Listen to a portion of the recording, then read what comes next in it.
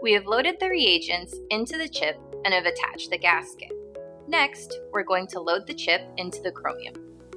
Chips are compatible with the Chromium X and Chromium controller.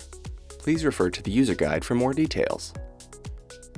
Press the eject button to eject the tray. Place the assembled chip with the gasket in the tray, ensuring that the chip stays horizontal. Press the button to retract the tray. We confirm the Chromium instrument identifies the correct chip configuration, in this case Chromium chip G. Then we initiate the run by pressing the play button. The run will take approximately 18 minutes.